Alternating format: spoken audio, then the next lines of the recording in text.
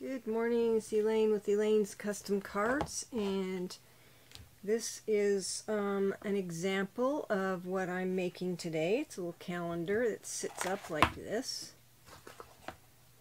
and you just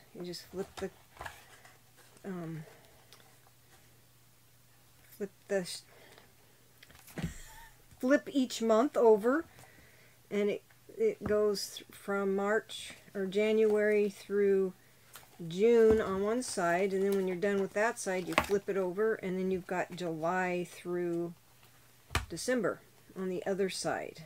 And for this paper, I'll show you what paper I used and how I made this.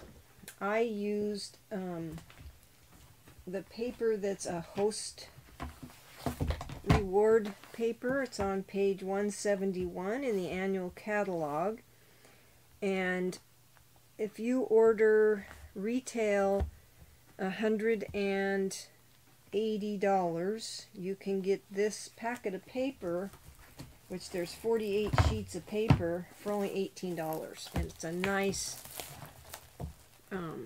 thick pack of paper with all kinds of pretty designs. And I use this particular design for this calendar. And then if you'd rather use other paper, if you go to page, find it here.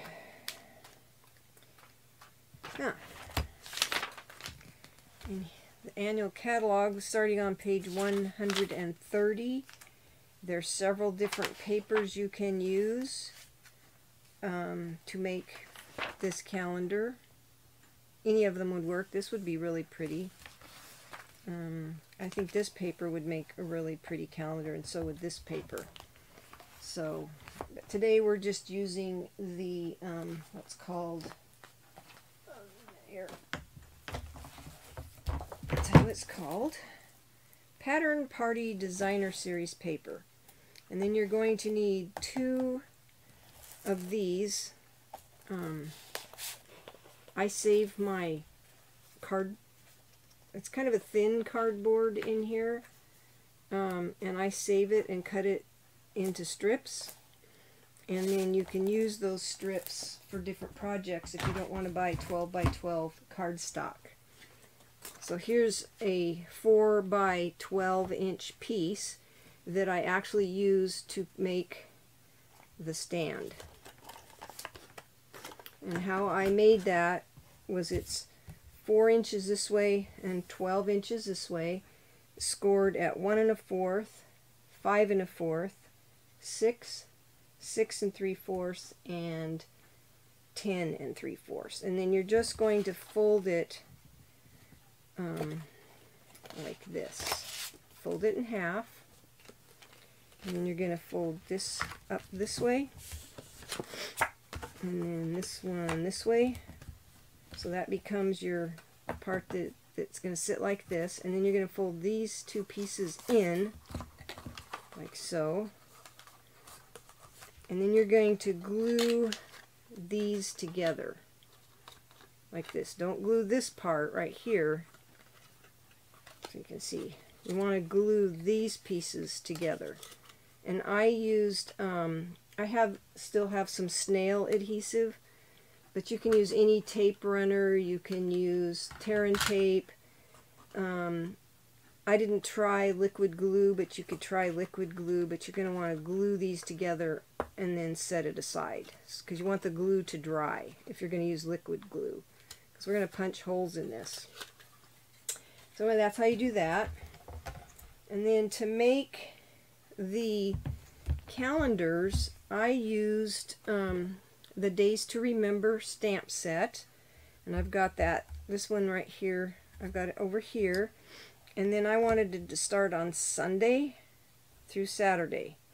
You can do Monday through Sunday if you want, but I like Sunday through Saturday.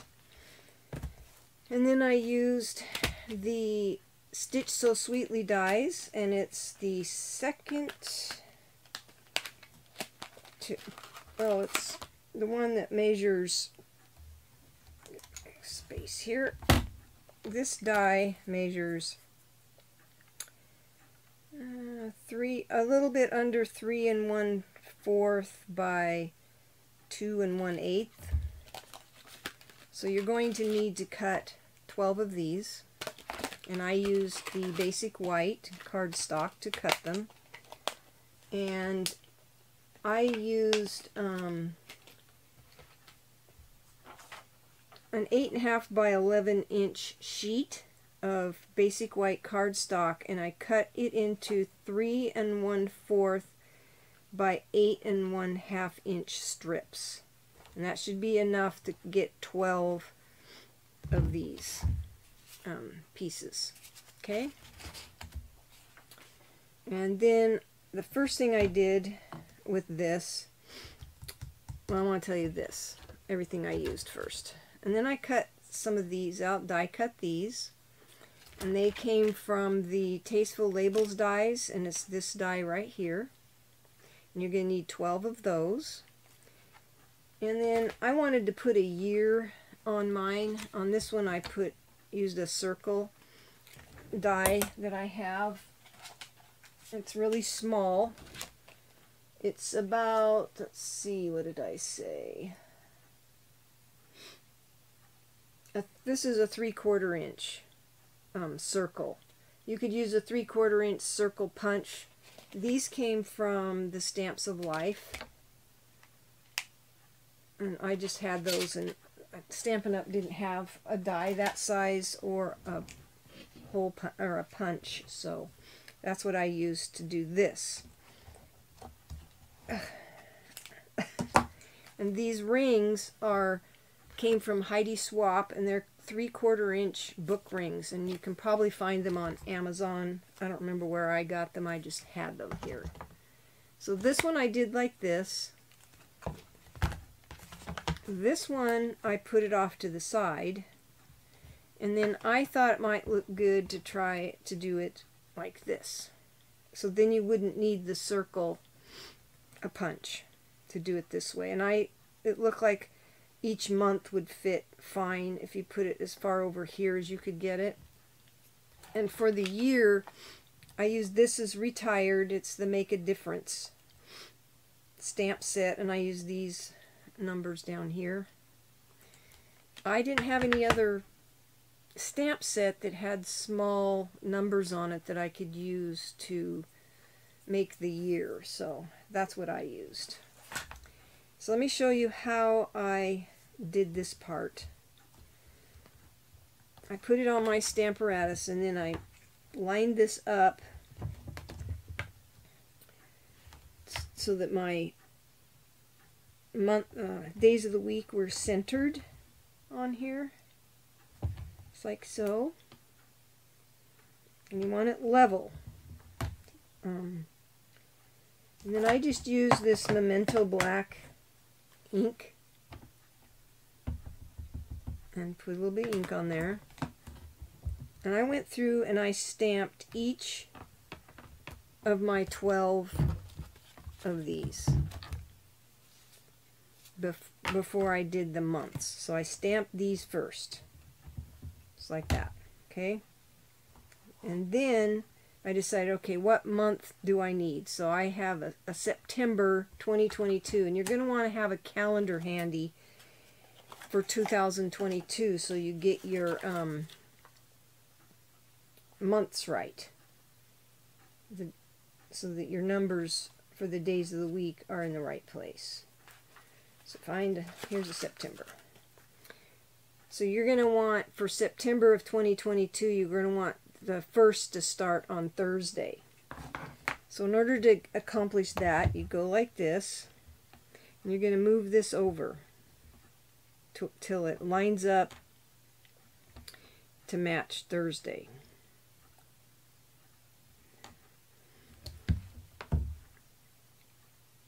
It's a little tricky, but once you get it,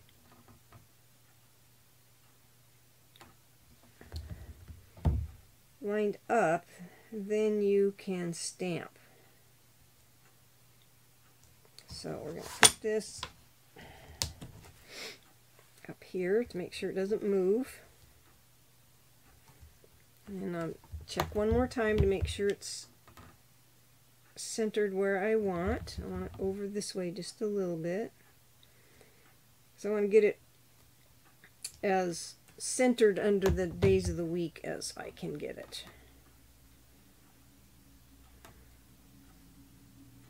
That looks good.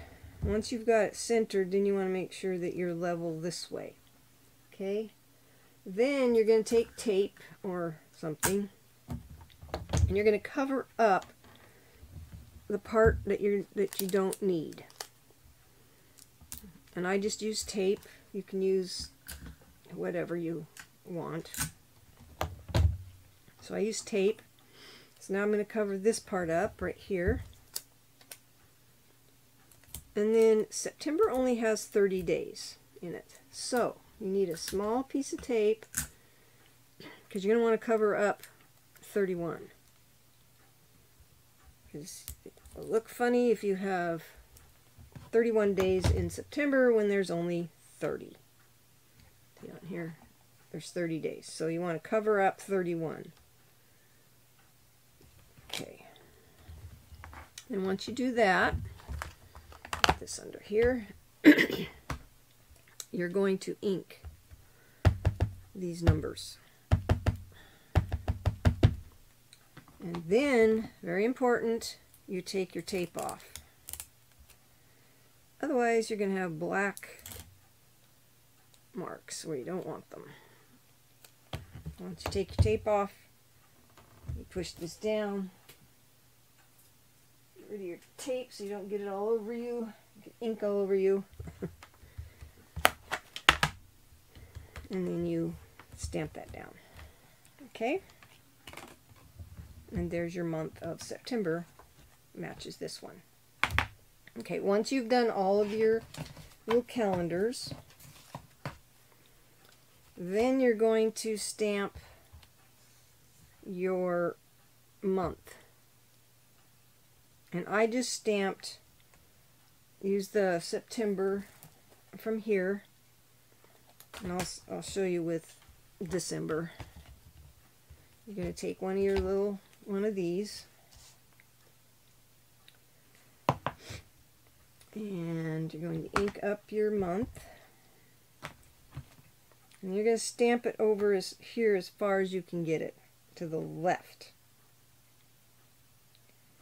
because you want to make room for your year if you're not going to use the circles like I did here. And then you're going to take, I have my little numbers,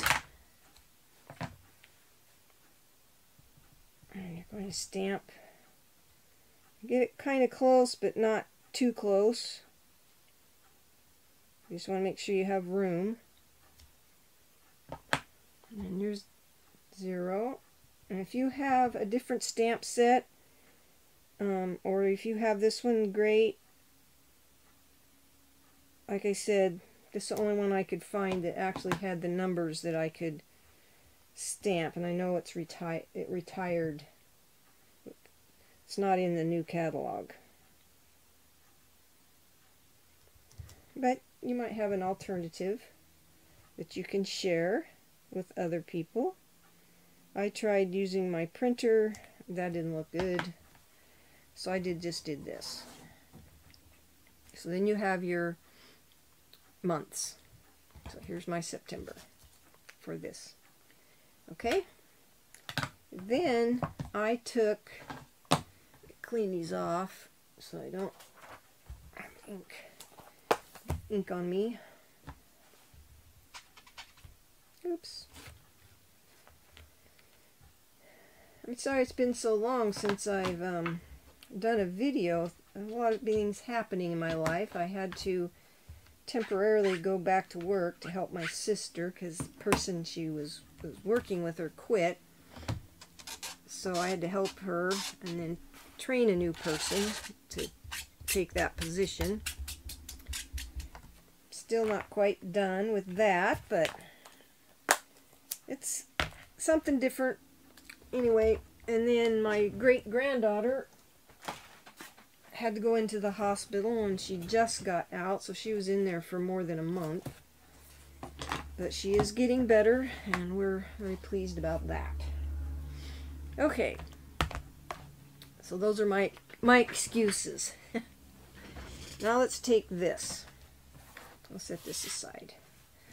I took, to match this, I used Poppy Parade ink and a sponge dauber, and I just sponged around my elements that I'm going to put on here.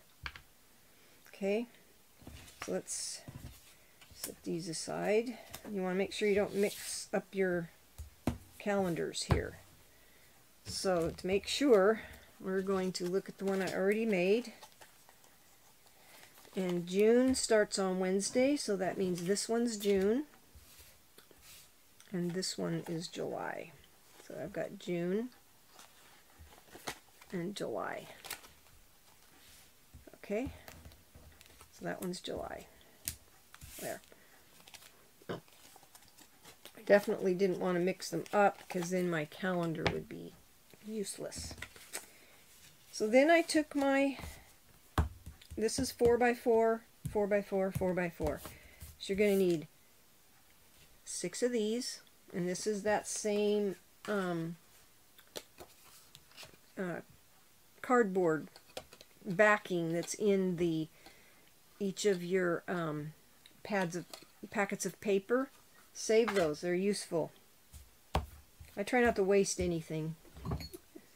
Then I took my 4x4 pieces of paper, and these looked directional to me. This looked like a right side up flower, so I didn't want them upside down. So I just used liquid glue. You can use tape runner adhesive. You can use tear and tape. This is just, it was quick and easy for me to use. So then you're just going to glue that to the front of your, or one side of your paper here. It's like that. Flip it over. Make sure they're both going the same direction. And you're going to put one on the other side. Just like so. Okay. And you're going to do 6 of these. You're going to put 1 month on the front and 1 month on the back. Okay? Then you're going to glue your June or your July, whichever. I labeled mine so I'd know which month they were. Just like so. I'll have all the directions and everything to make this calendar on my blog, so you can find it. Then I took this, put a little dab of glue right here, and I just glued this right here. You gotta make sure it's straight. I said you can do this however you want. You can do it this way, or this way right here. Just so you know which year you're working with. If you give this as a gift, they might want to know, oh, what year is this calendar? I thought they'd make cute gifts. So then you're just going to glue this, kind of center it to the front, like so. Okay? And then you're going to flip it over. So you're going to just, here, let me find it here.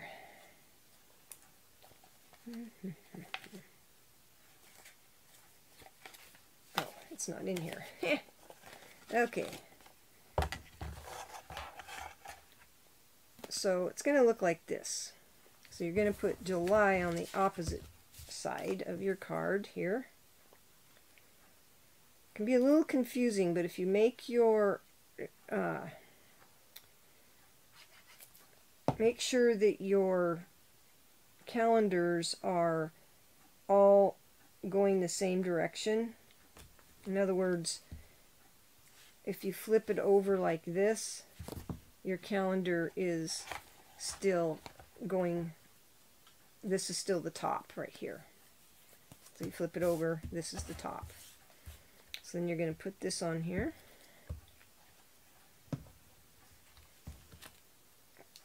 Just like so. Make sure your year is straight. Like that. A little bit of glue on the back, if you can see that. And then you can embellish this however you want. I didn't because I want that straight.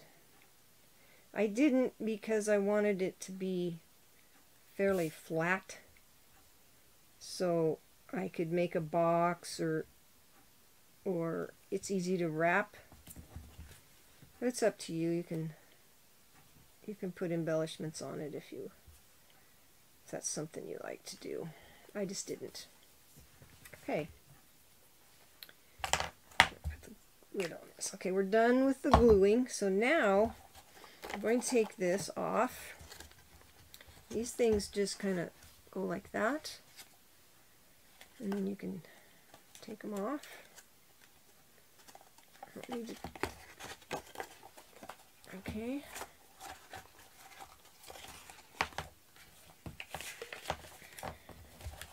We're almost done. Okay. Now, you want to make sure that your June is right after May. And you're going to take this, and I have a crocodile that I used, and I used the side that's a 3/16 hole punch. You can use whatever hole punch you want. This one just seemed to work best for this size of ring. Just going to punch this. And punch this one. Just like so. Then you're going to put your calendar together. Again, make sure that June is following May. And then you're going to put it on your little thing that we made. Just like so.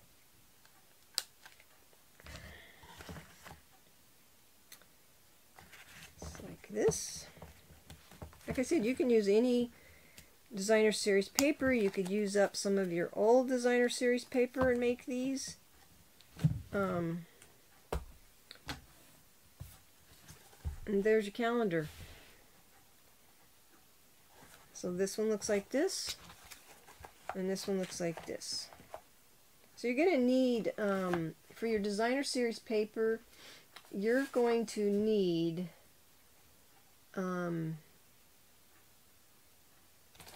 12 of these, and you can only get 9 out of a sheet of designer series paper. So you're going to need one whole 12 by 12 sheet plus another 4 by 12 inch strip to get 12 of these. Anyway, this is the project for today. I hope you like it, and give me a thumbs up. You can take, in this stamp set, I want to tell you there's a little circle stamp in here, and then there's some other images that you could, like I did on this one, I circled January 1st because it's New Year's Day. You could do that and decorate your calendar with these stamps. You could put balloons, you know, on there, however you want to decorate it. My main goal was to show you how to use this stamp, because you do have to cover up the numbers you're not using and then take those pieces of tape off so that you don't get the wrong numbers on there. So you have a blessed day, and if you're interested in signing up as a demonstrator or becoming my customer, all the information you need is in It will be you can either go to my blog, which is the down arrow, or there's some links down below this video that will take you directly to my online store. You have a blessed day and have fun stamping.